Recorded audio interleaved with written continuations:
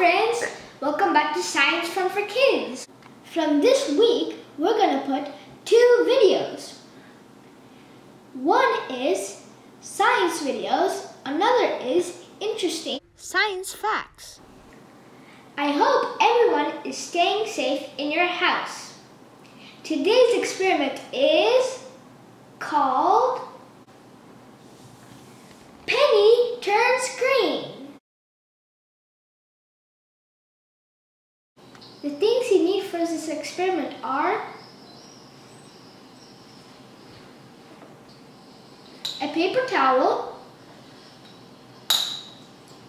2 pennies.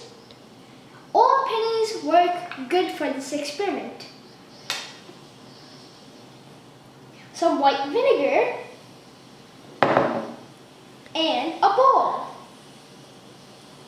Let's soak the paper towel in the vinegar.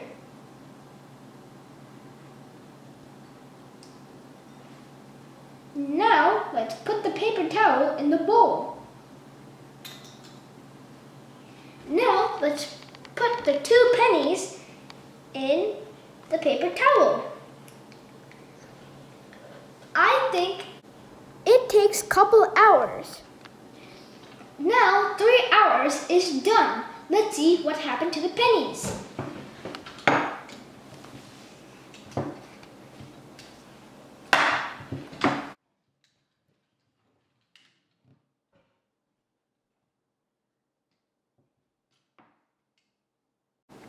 Friends, do you know why the copper penny turned green? Because a chemical reaction has occurred. Do you know what a chemical reaction means? A chemical reaction means 2 things that make a new thing. Friends, a penny is made out of copper. And I soaked the paper towel in the vinegar.